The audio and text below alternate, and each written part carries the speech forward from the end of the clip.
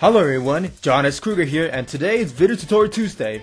Today's tutorial will be a Roblox tutorial on how to use Cutscene Editor plugin by CloneTrooper 1019.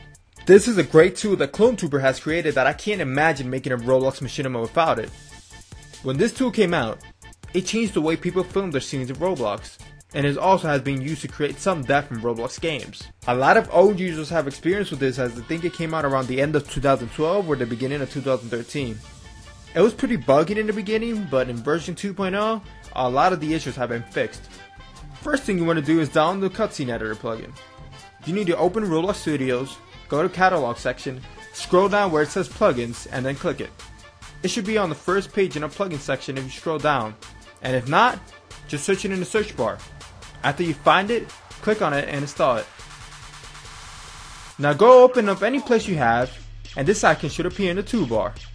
I have two of those because one is the old version that I still haven't installed, and one is the one that we just installed right now, which is the 2.01 version. Once you click on it, there will be 6 options that will be open to you. But the only one you're able to select at the moment is Capture Camera Position. Once that is selected, 3 sliders will appear. NFOV allows you to change the field of view from zooming in and zooming out.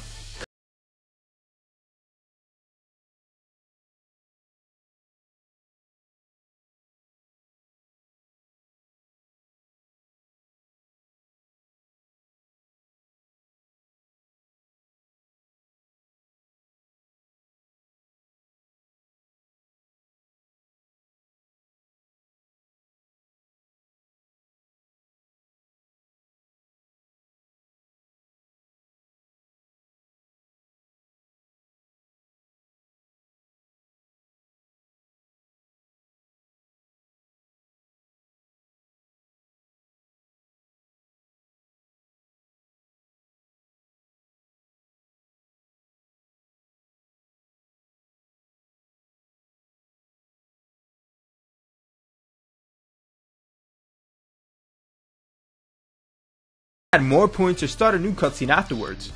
One thing I do is preview the cutscene and then record it with Fraps or any other screen capture software I have at the moment. This saves a lot of time whenever you want to record something. If you scroll down, you can see the option Reposition or Reconfigure selected. Reposition allows me to move a camera point that is already created to another point. This can be used whenever you want to fix the camera point that has been misplaced, or if you want to move it somewhere else. Reconfigure allows you to change the setting of the selected point. Basically, it allows you to change the FOV, the end transition, and the rotation like before, just in case you might have had that wrong, or want to change it to the way you like. The last option I haven't talked about is the Save Cutscene option, which allows you to save the cutscenes in 3 different ways. As an executable local script, which is basically a Lua script of the cutscene that I only recommend you use if you know what you're doing. As a part touch script, which creates a button that you can step on in-game when you're playing solo or online that activates the save cutscene. I'd recommend to change the color of the buttons if you're saving different cutscenes, so you know the difference.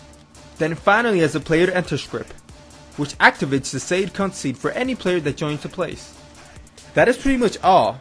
I recommend you try it along because you can get a lot of experience if you try using it from different ways. That's how I learned how to use it. And hey, you never know if you'll make something creative with this. Well, that's it. Thank you for watching. And if you liked this video, don't forget to like, comment, and subscribe if you haven't already. And stay tuned for more tutorials every Tuesday. Take care and see you all later.